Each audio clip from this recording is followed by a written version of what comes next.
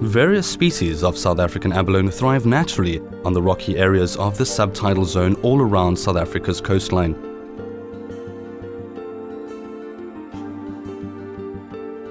Here in South Africa, abalone is called perlemoen, a name that reminds us of the beautiful mother-of-pearl shells that our abalone grow to live in.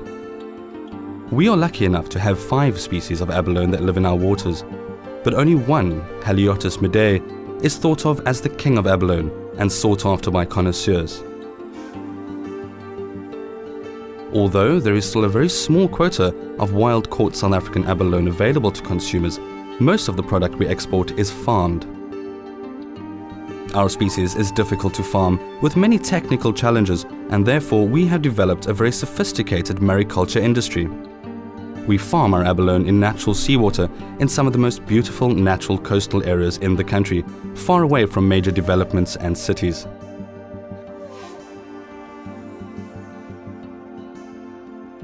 There is a core cluster of farms around the Western Cape coast of Gansbaai. Farms can also be found further up the west coast towards Namibia, as well as in the Eastern Cape waters in an area known as the Wild Coast.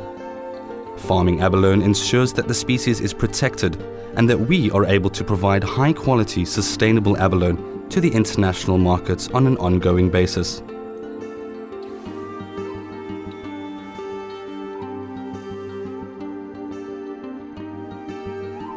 South Africa provides one of the best environments for abalone in the world.